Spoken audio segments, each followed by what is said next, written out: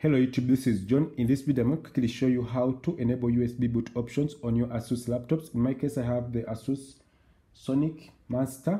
So what I'm going to do, I'm going to go to the BIOS setup, and if I power off the computer, I'm going to show you how to go to the BIOS setup. You click power button and you go to F2 while the computer starts.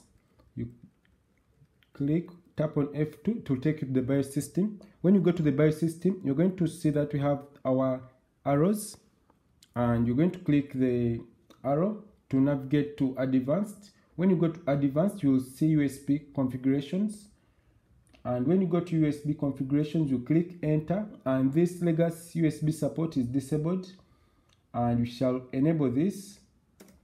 And you also have to enable this part here also.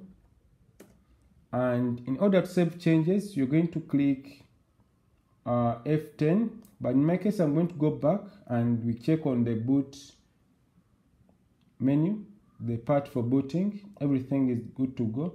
So I'm going to click F10, and to ask me to save the configuration and exit, I'm going to say yes, and the computer will restart, and I'm going to click escape to go to the boot menu.